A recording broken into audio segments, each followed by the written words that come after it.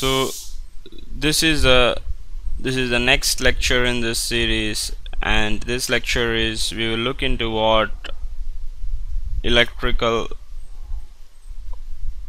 power is all about and how to calculate the electrical energy price. So it is assumed that you could have gone through the previous lectures to get a basic understanding of what Ohm's law was all about, and just the previous lecture to get into the idea of the SI units and etc. of the electrical energy. But even if you have a basic understanding of these things, you do not need to refer the previous lecture, and you can directly refer. So the Ohm's law can be written in the triangle form as VIR, which says that V is equal to I cross R volts in any circuit, and this is for DC circuits which we are considering. So we are not considering the current to be alternating in this case, or not considering there to be a inductive or capacitive component. So the equation for power for the inductive and the capacitive component, when it will come, you will have to consider something like power factor into consideration. So when we will look into the AC circuits, we will look into that. But the R is equal to V by I was the basic equation of Ohm's. So the equation of power is equal to VI. So this power in the electrical circuit can be given by the equation P is equal to VI for resistive circuits.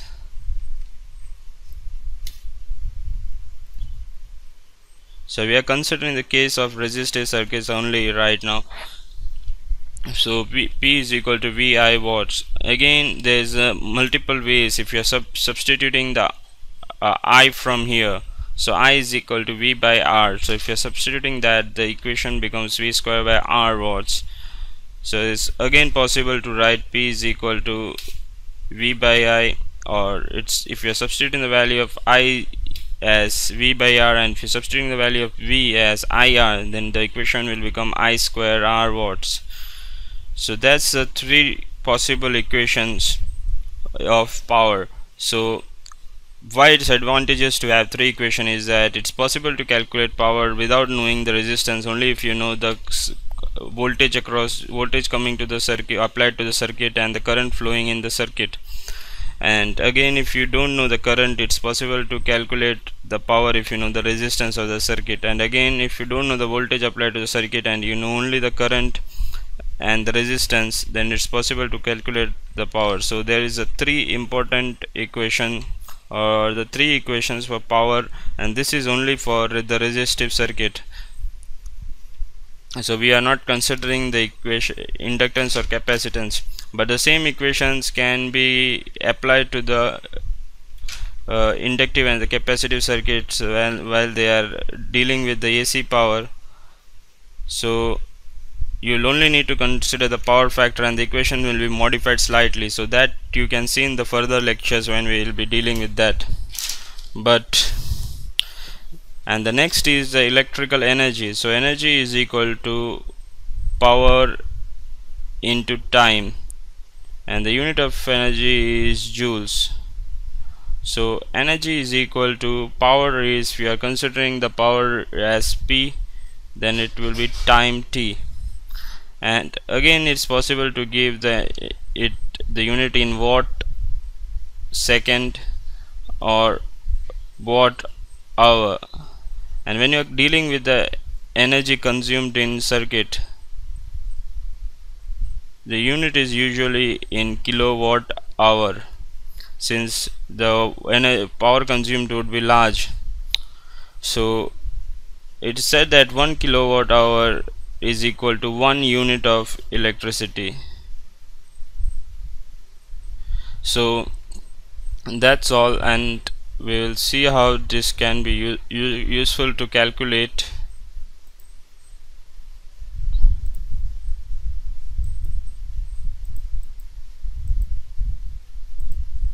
So if I will just take the example, So taking the example, what could be found useful to you is that you are having a shop or an office, for example, and this is example or a practice problem. So your supply to the shop is 100 amperes. You are taking in 100 amperes based on the equipments which you have installed, and current is drawn from a supply of 240 volts. And suppose you are using the office for 30 hours or 20 hours per week, and 1 unit of electricity in your area is 1 unit of electricity is equal to 10 rupees per unit. So now you have to calculate the cost of electricity. So we are not taking into any other additional factors, like we are just using the simple method of converting it to kilowatt hour and multiplying it by the cost per unit. So they are not taking any constant factor which could be used by some of the power companies when they are, or the electricity board while they are computing for the power. We are using the simple kilowatt hour into cost per unit. And the power in this case would be the power, you have I and you have V, so the power is equal to V into I. So it's 10 ampere into 240 volt, which is equal to 2400 watts. So this is our power, and your energy is equal to power into time. So you're using this for 20 hours in a week, so it is 2400 into 20 watt hour. So you are getting what is known as 24 or 48,000 watt hour, and when you are converting that into kilowatt, you will have to divide it by 1000. So it becomes equal to 48 kilowatt hour, and the cost of electricity of 1 kilowatt hour is equal to 10 rupees. So your cost of electricity will become 480 rupees, simply because you are multiplying 48 into cost of electricity, that was 10 rupees, so it becomes 48 rupees. So this is how you can compute the power, and based on the energy consumed in kilowatt hour you could have. So suppose some companies, while they are for your electricity board or any other company which is supplying electricity, could have a constant factor here for, or a fixed electricity. So if your monthly bill is 480 rupees, for example, they could bill you 100 rupees as a constant charge, so your total electricity in that case becomes 580. But in this problem, this is a simple problem to just demonstrate, so we are not considering complex factors here.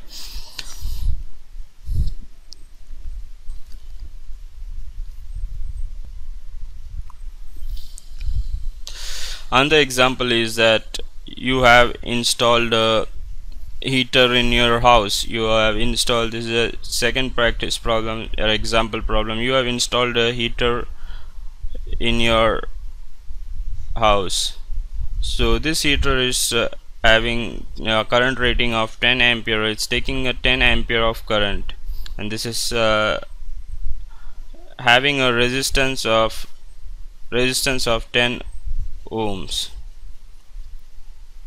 So now you want to know how much is the electricity cost due to this heater.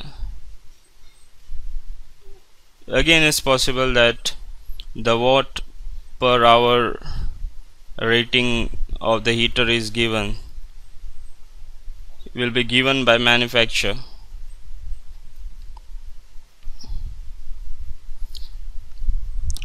So even if that is not given and you know the current which is the heater is drawing and the resistance of the heater, and your supply voltage is 240 volts, so even if you don't consider the supply voltage, based on this too you can calculate your power as I square R, which is equal to 10 square into 10, which is equal to 1000 watts. Now you know the power, and you are using this heater for, let's say, 10 or 20 hours.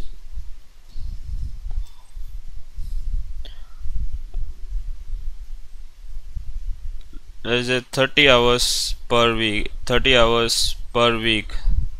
So your energy becomes, it's equal to 30 into the power,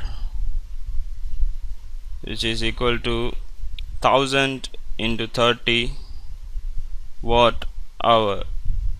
So this is equal to 3000 or 30,000 watt hour, and this, when you are dividing it by 1000, you will get it as close to 30 or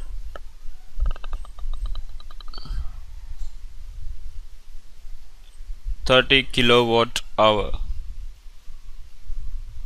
So your energy is equal to 30 kilowatt hour, and the cost of your unit, if it is 10 rupees per unit, then your electricity cost will be is equal to 30 into 10 rupees, which is equal to 300 rupees. So that's how you can even calculate the electrical consumption, power consumption of the equipments at your home. If you know the current which it is drawing, or the resistance, or even the watt per hour rating of the equipment is given, then you can directly, that watt per hour will be equal to the power rating, and that you can multiply by how much hour you have used. So suppose you are having a equipment at your home which is rated for 1000 watt per hour. So this is your iron which is you are having at your house, or a room heater, or a water heater, which is having a rating of 1000 watt per hour, and now you are using this for a week, so say 20 hours, or in a month for 20 hours. So this is your power, and this is your hours which you are using. So the energy will be equal to 1000 into 20.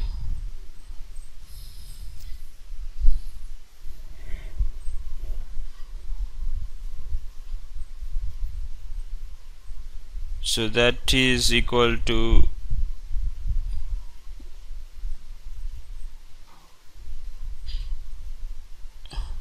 20,000 watts of power which you have used.